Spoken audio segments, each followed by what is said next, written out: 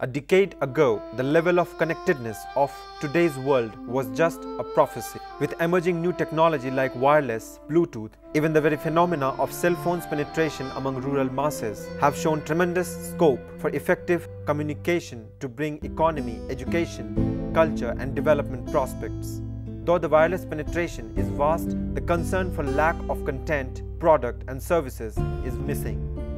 Digital Empowerment Foundation and Internet Society has taken initiative to democratize wireless connectivity to enable access to information for communities across rural density.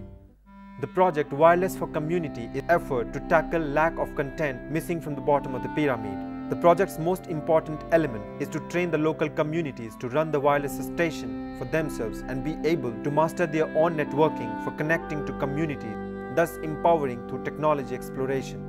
Connectivity will ensure that localized content and services are not only encouraged but also facilitated and produced, helping to build the rural economy and bring the next billions online. Digital Empowerment Foundation has been successful in deploying wireless connectivity in a few parts of rural India.